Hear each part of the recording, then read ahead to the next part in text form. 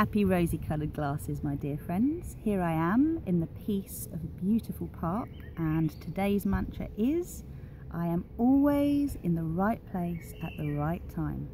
I am always in the right place at the right time, and I am divine timing. I am divine timing. Just take that on board, and if it feels like you are struggling at the moment with something that really does not feel like it is divine, and it does not feel like you're in the right place at the right time, and you are really suffering, remember that the biggest cause of suffering is resistance to what is happening now. So the challenge is, say yes to what is happening now. Say yes and choose peace. So today this card literally flew out of the deck. We have Paramahansa Yogananda, choose peace. This chap was the author of the autobiography of a yogi, and he is known, I'm going to read out what it says here, he is known to emphasize the oneness of all spiritual and religious paths and focus upon developing a deep love and connection with God or source. So what this one means is listen to your heart's truth. There is always a peaceful alternative to conflict. Your peacefulness elevates your energy and helps you to manifest your desires. Meditate and do yoga as a way of attaining inner peace. I'm going to add to that, if you've got a whole load of anger, frustration, whatever's going on inside of you, let it out! You've got to let it out. You don't need to turn on anyone, okay? You don't need to call anyone names, but you can shout, scream, stamp your feet, do whatever you need to. Shaking is really good for just releasing pent-up energy and come back to choosing peace.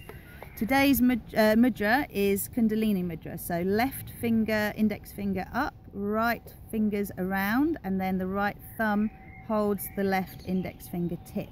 And this you hold as low down as you can to your pelvis, because this stimulates the sexual organs. It's the Kundalini energy that's the coiled serpent at the base of your spine that rises up to meet source and comes back down again. So we are divine humans, we are awakening to this truth. And what this mudra does is it connects the individual consciousness with the cosmic consciousness. So it allows you to align with I am divine timing, and I am always in the right place at the right time. Do you remember the game Snakes and Ladders? Well, that's the game of life. There are going to be opportunities that take us up to great new places, and there are going to be challenges that feel like we're sliding backwards and we're going back to places that we have been before and we don't want to go again. Tragedies affect us all. There is a whole load of unknowns which are a part of life, and it's about us saying yes to what is happening, surrendering the frustration of resisting what is happening, because that's what causes us the misery, and looking for the silver lining. Say yes, look for the silver lining, what good can come of this, and set your intention every morning. You do this every morning for a few breaths, 11 breaths, say the mantra 3 times, and then go about your day.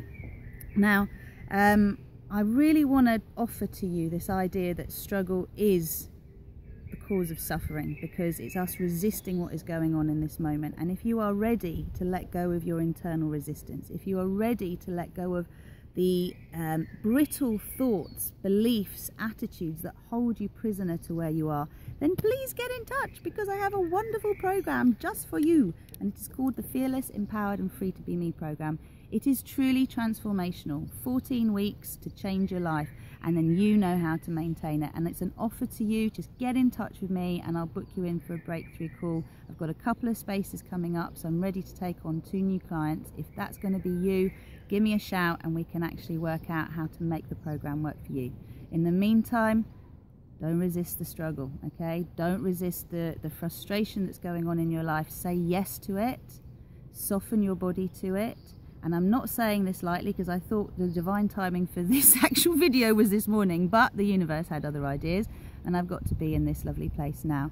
And also, you know, when you are observing either yourself struggling or suffering or other people doing that, the most important thing is to come back to yourself, love yourself, choose peace. What good can I do here?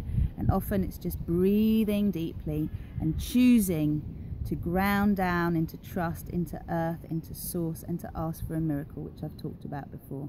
I wish you a beautiful week. I am always in the right place at the right time. I am divine timing. Have a beautiful week.